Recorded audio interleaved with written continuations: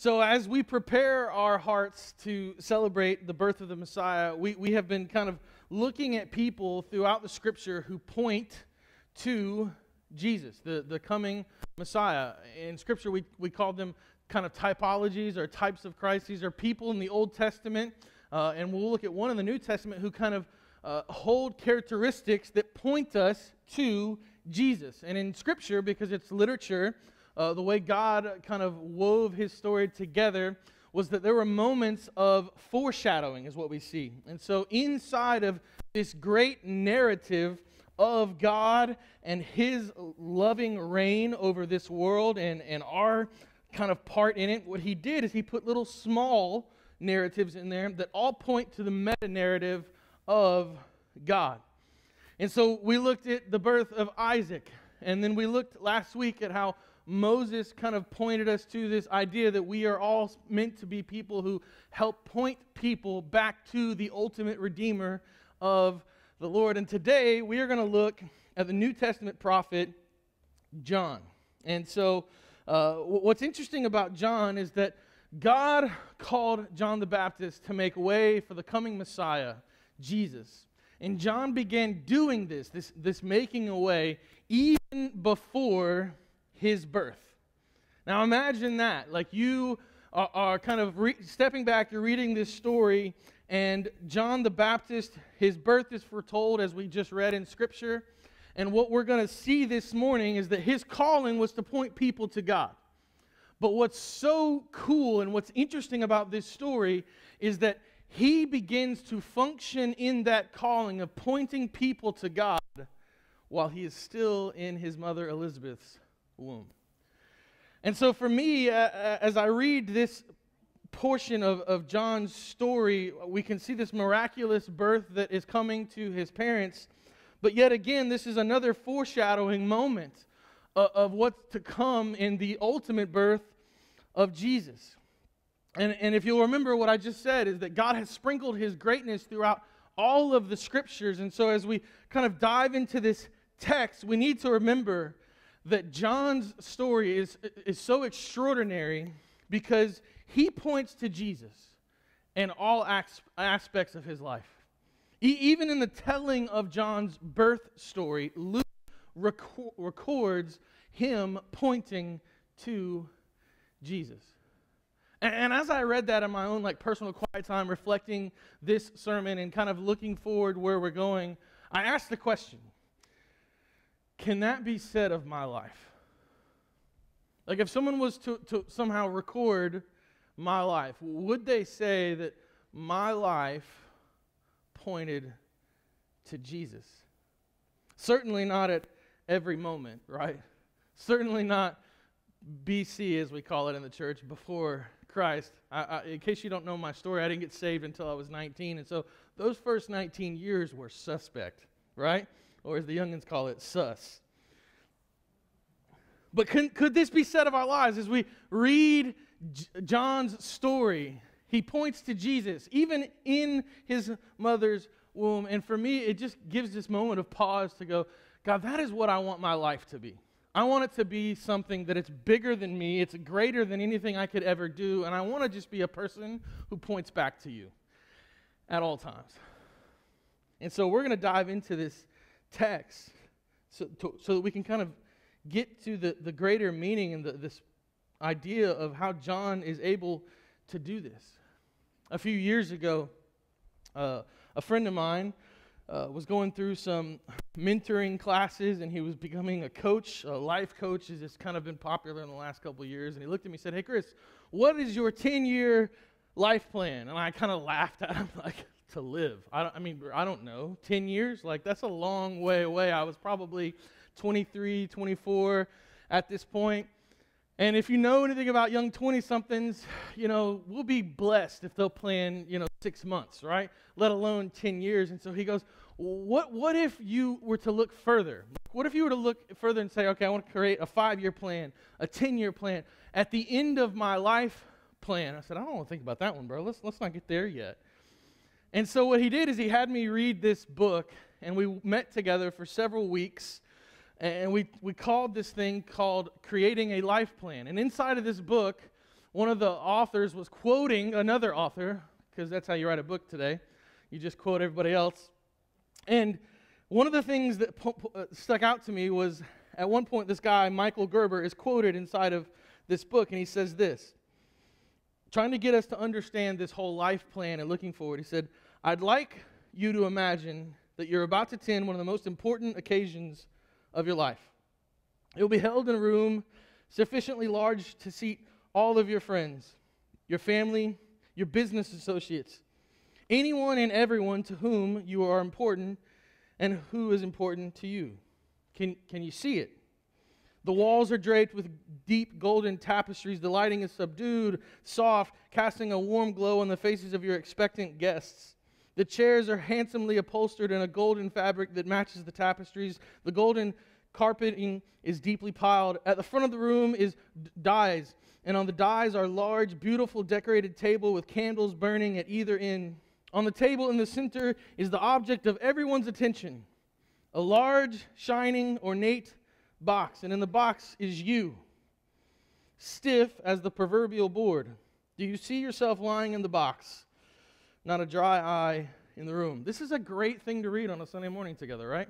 It was a fantastic motivator in my life as this guy gave me a book to, hey, plan your amazing life. Think about dying, is what he says. But the author of the book uses this illustration and he says, what will they say when I am long gone? And that's what John's story kind of points me to. As Luke is recording this gospel that is centered around Jesus, he takes just a second to bring up the story of John. And at every turn we see John's life is pointing to Jesus. That's what I want. And I pray and I hope that you have that same yearning and desire in your heart, that our lives will be yet an offering to the altar of Jesus, and that we can make him known in all that we do. Now, you may be sitting there like me at times and going, yeah, but my past certainly doesn't glorify God. And that is the beauty of the God that we worship, that he created a new future for you. In his Son, all things old are gone, and the new has come. This majestic picture that I hope we all see this morning is that our desire and longing to lift Jesus high is a gift from God even before we walk the earth. And John models this for us. Luke chapter 1, beginning in verse 39. So we kind of read John's birth story, or I should say foreshadowing and prophecy of his birth. And in these latter verses, verse 39 through 42, we're going to see an interaction between John's mom and Jesus' mom. Luke chapter 1, beginning in verse 39. In those days, Mary, this is the mother of Jesus, arose and went with haste into the hill country, to a town in Judah. And she entered the house of Zechariah, remember, John's father, and greeted Elizabeth, John's mother. And when Elizabeth heard the greeting of Mary, the baby leaped in her womb. And Elizabeth was filled with the Holy Spirit, and she exclaimed with a loud cry, "Blessed are you among women, and blessed is the fruit of your womb." So in this moment, what's already happened is that Mary has been given the promise of the coming Messiah, and obviously conception has already happened. The Holy Spirit has given Mary Jesus, and he is inside of her, and Elizabeth is also pregnant with John the Baptist. And as both women meet and greet each other, what happens? John leaps in the womb. And this isn't just some like moment where we can say, oh, it was probably coincidence, because what does the doctor Luke, in case you didn't know, Luke was a doctor, very educated, very intelligent guy, and inspired by the Holy Spirit, he gets rid of all possible naysayers saying, babies kick, it just happens, right? Babies just leap, it just so happens. But what did Luke offer in this recording? He said Elizabeth was filled with the Holy Spirit. He tells us right there in this moment that when Mary and Elizabeth come into the room together, John doesn't just sense Mary's presence. She's awesome. She's, a great mother, obviously, but she's not the one he's leaping for. He leaps because the Messiah has entered into his presence. And John is inspired by that. And what we see in the scriptures that the Holy Spirit then fills Elizabeth. And she is inspired by what is happening. This is no coincidence. This isn't just, oh, she's pregnant, whatever. This is not one of those things. This is God showing us that there is purpose even before our birth.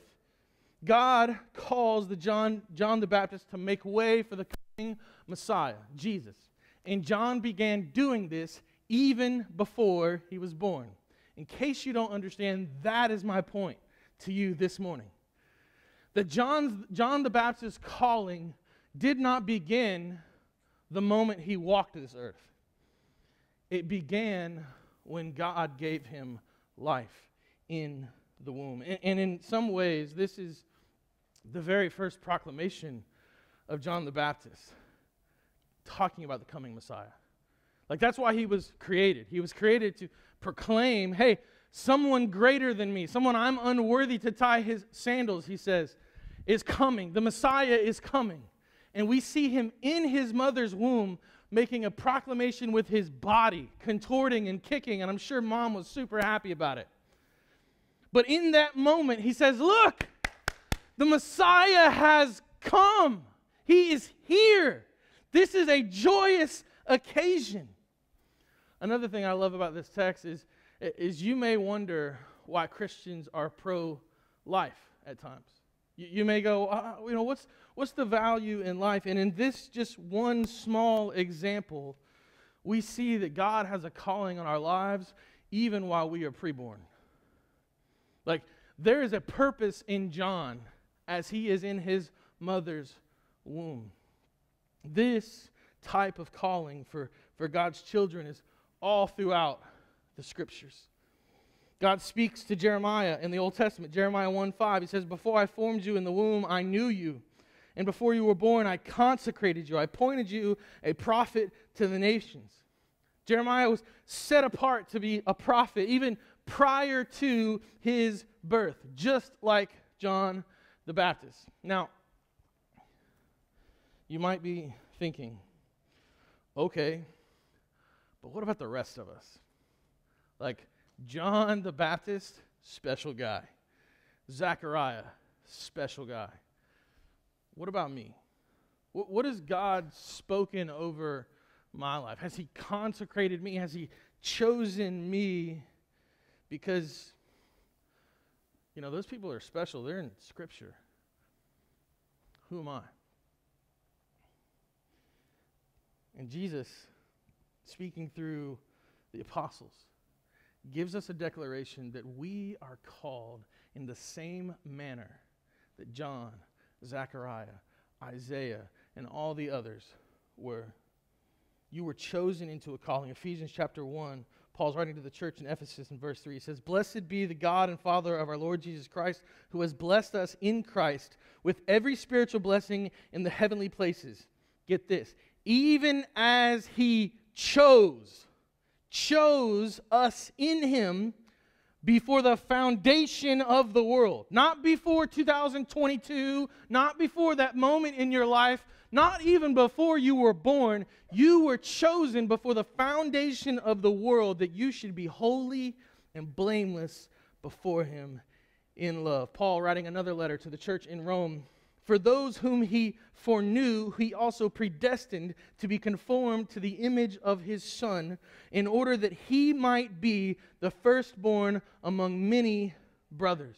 As we get closer to the day that we celebrate Jesus' birth, the day that his birth actually happens to fulfill the purpose that God has for you and I, what we need to remember is that God has called you to lead your family well. Absolutely. He has called you to be a model employee. Absolutely. He's called you to connect with the hurting and the broken. Absolutely. But most importantly, what he has called you to is to be known by him and to make him known. Like you, as a person in this world, God has said, know me. And when you know me, go make me known, both in word and in deed. That's your purpose. That's your gifting. That's your calling. Every single one of us have special things that we can do. We have special spiritual gifting. We have unique things in our lives. But all of us are united together in one thing, that God has called you, and then he has equipped you and called you to go and take that word to people. And John shows us this in his life. Paul echoes this in his letters. So just like John, you and I exist to point people to Jesus. 1 Corinthians 10:31 says, whatever you do, do it all for the glory of God. The way you parent, the way you discipline, the way you drive. How about that one, right? The way you give a gift, the way you receive a gift, the way you have a conversation about that sports team that you think is awful. Do it all for the glory of God. We were given that calling before the foundation of the world. You were called, you were chosen. Scripture says you were adopted, redeemed, blessed, foreknew. Parents, recognize that the calling for your children is for you to raise them to follow the Lord. And to raise them to follow the Lord is not do as I say, not as I do. What do our kids learn most? They don't really learn our words most. I can promise you. I'm like trying to put my kids to bed last night, right? And bedtimes are fun. Hey guys, let's go to bed. Let's brush our teeth. Let's do the whole thing. Let's do Advent. On and on and on. All right, guys, go to bed. All right, guys, go to bed. All right, guys, go to bed. All right, guys, go to bed. But if I walk with them, I go put them in bed. I tuck them in. I pray over them. I sing a song. I walk and I go get myself in bed. Generally speaking, what do? They stay in the bed, generally speaking. There's a caveat there. It doesn't always work. But our kids learn from the way we behave. Our kids are watching us in that moment when we get that phone call where somebody's dropping a hammer on us. Something goes bad at work. Something happens in our personal life we don't like. We're at the dinner table and somebody drives us nuts and we lose control. They remember what we do in every moment. Parents, to disciple your kids is not to just bring them to church on a Sunday. It is that. But it's also walking with the Lord yourself, day in and day out. Does that mean you have to be perfect? No. Matter of fact, I believe some of the strongest faiths are when we can show our kids how broken we are, and yet God comes in the middle of it and says, I still love you. Like I at times want my son to see that I stink as a person. Because if he thinks, oh, Dad's just really great preacher, blah, blah, blah, blah, blah, and then he one day wakes up from that reality, and he goes, Dad's not so great. His world's going to be shattered. But if he can see from the very beginning, hey man, I mess up a lot. But God's grace is greater than any misfortune and mishap that I ever have in my life. He'll begin to see how God has woven our faith and his grace together. And it's not just my commitment to him, it's more so Jesus' commitment to me. Scripture says that he has given me faith. And so I go through the process of submitting myself to the Lord, showing my wife love, showing my kids respect and honor and love. And when they see this picture and I explain it to them, when we talk about the Bible, when we talk about hard things, they'll begin to get a picture as their brains form and as their physical features form, and hopefully as their spiritual heart forms. What they'll begin to see is that, you know what, God loves me through my imperfections. I don't have to be perfect because Jesus is. Parents, we need to disciple our children. Church, one of the examples that we see in John's life is that the next generation matters now. And so we can't just look off in the future and say, hey, when they become a certain age, then they can begin to lead. Then they can become people of God. God has called and equipped people to lead now. And so any child who puts their faith in Jesus is the church today. Not the church tomorrow. They're the church now. Timothy's leading a church in Ephesus. Paul writes him a letter and says, hey, don't let anyone put you down because of your age. He's leading in a culture where mostly gray-haired men are the leaders of this church. And here's young Timothy coming in and leading these people. And Paul says, don't stun it. You have the Lord. John models for us, even in early in life, we can point people to God. And church, as a people who are about Jesus and about the calling that He's put on our lives, we need to be a people about lifting up the next generation. We need to be a people who are passionate about seeing kids come to faith in Christ. I saw a statistic earlier this week. It said 77% of Christ followers came to faith before they were 18 years old. 77% of Christ followers came to faith before they were 18 years old. That's not to say that someone can't come to faith in Christ after they're 18. I was 19. But what it is to say is those formative years are so important for you and I to model faith, both as parents, as friends, as the church, as leaders. I had someone at a Christmas party this past week. I was talking about the difficulties of raising PKs, and that's church terms for pastors' kids. I was one, and it's very difficult. I've been a youth pastor of pastors' kids. It's extremely difficult to be a pastor's kid. And so I was just telling them about all the things that I'm kind of not fearful of, but aware of, and just kind of patiently walking through. And they said, you know what you need to get? You need to have people that can speak into your kids. And I said, exactly. God gave the church so that you and I would have people to speak into our lives, so that we could speak into other people's lives. He didn't give us these green chairs for you to come and just sit and hear a good sermon. He says, be active. Now that you are known and you have you have followed the calling of God, now you need to go make Him known to people. Go talk to those around you. We all need to remember that it's our job to point people to Jesus. And as that is our job, it is our responsibility to do that for the next generation. So I ask you a question. Where are you serving in this church to equip the next generation? Student ministry, Treehouse, All-Stars. We've been given a huge task to raise these children to love God, love people, and invest in His kingdom. And I heard this illustration several years ago. Our student, children, and nursery curriculum uses a thing called Orange. And several years ago, they came out with this idea called It's Just a Phase. And what they did is they talked about how every kid kind of goes through phases in life. And my family and I are experiencing phases now. Like my son last night had a full set of teeth. He walks in this morning and he's missing his front tooth. Like it's a phase that we're going through, and I told him he can go get a job at Waffle House now. Like he's there. Front tooth missing. If you're a Waffle House employee, I'm sorry. I love your food. Thank you for continuing to serve. Appreciate you. But this Orange curriculum several years ago talked about how in a child's life, as soon as a baby is born to these parents, we have 936 weeks until they graduate. And these marbles right here represent 936 weeks. There's technically 936 marbles here, but we're going to pretend that's 936 right there, okay? Just makes better illustration. So each one of these is a week of your child's life.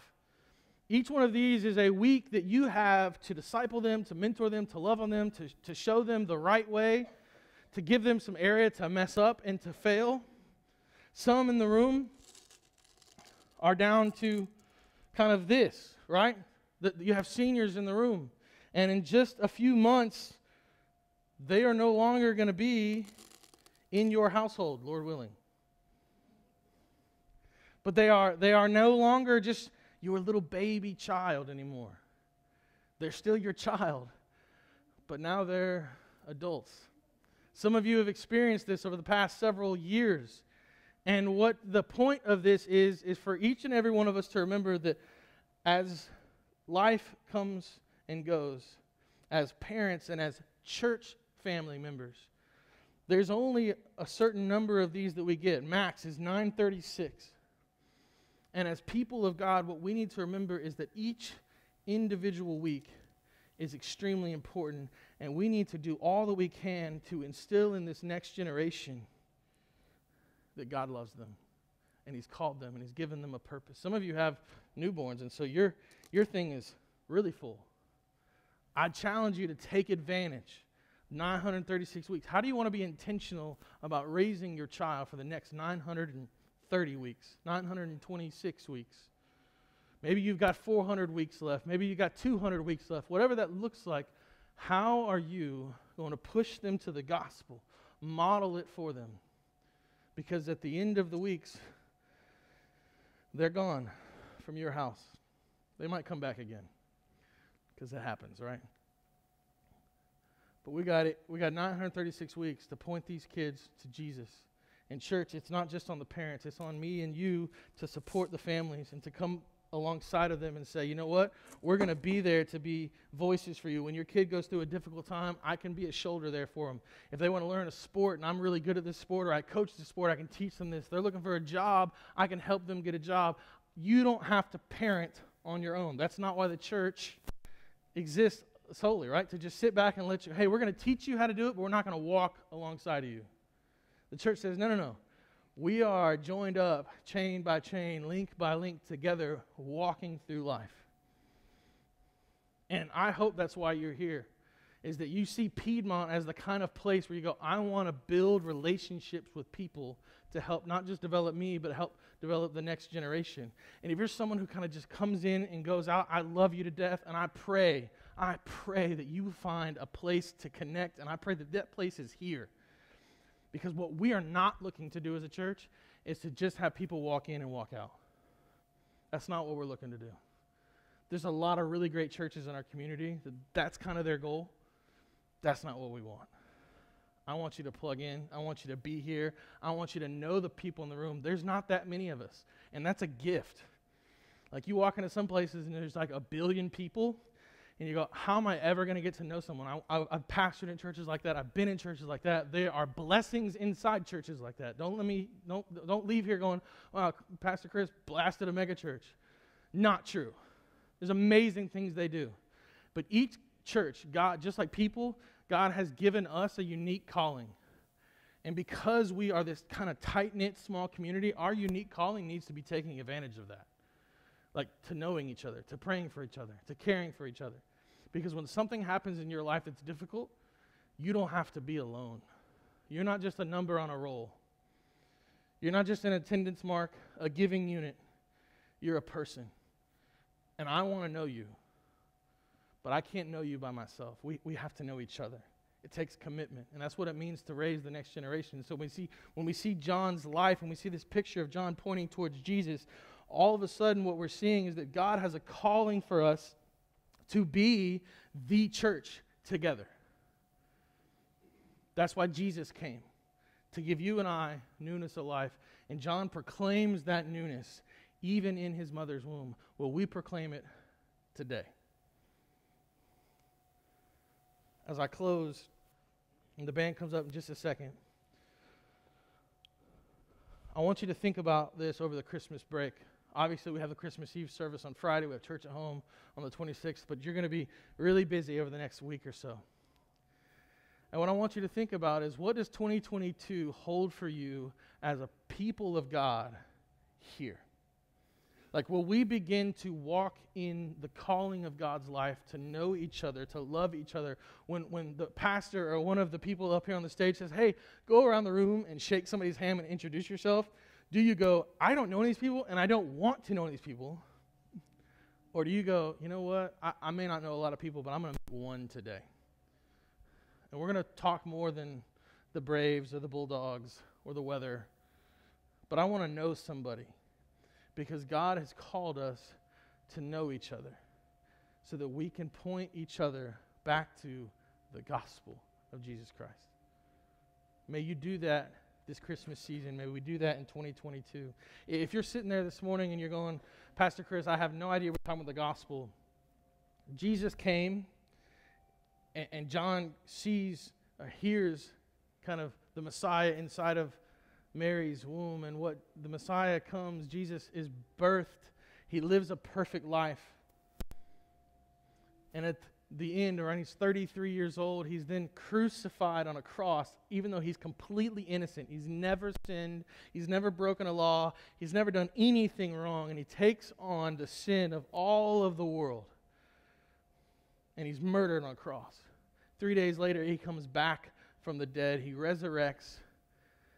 And he then ascended and sat and is sitting at the right hand of the Father today. And he says, if you put your faith in me, you're no longer guilty of your sin either. I have made it good in my blood. I am the sacrificial lamb, as foretold in the Old Testament, and John pointed to as the Messiah. So all you got to do is repent, put your faith in him. Repent and put your faith in him. You can do that this morning. We're going to sing a song here in just a second. I'll be down front. You can find me afterwards. You can shoot us an email at info@piedmontchurch.net. We'd love to walk with you on what it looks like to become a Christ follower, or to get baptized, or to join the church. We call it having a seat at the table. Church, let's walk in the newness of life, leading people to love God, love people, and invest in his kingdom. Let's pray. God, I just pray that we will see the importance of the calling that you have on each and every one of our lives, that we are chosen, adopted, redeemed in your Son, Jesus Christ. And when we receive that gift, you call us to then go out and make your name and your fame known and your renown through this world. We're not called to just sit idly by, but we're called to be the people of God who go out and make proclamation as we parent, as we work, as we drive, as we mentioned earlier. In all things that we do, we are to give you the glory and the honor. And so, God, I just pray that you'll equip us. You'll give us the encouragement we need to do that. You'll show us that our past is dead and gone and the new has come in Christ. I pray that if there's someone in here who has not repented and put their faith in you, I pray that they'll do that this morning, that you'll draw their heart near to yours. Help us become the people of God that you have called us to be even before the foundation of the world. It is in your Son's precious name I pray these things, Jesus Christ. And the church said,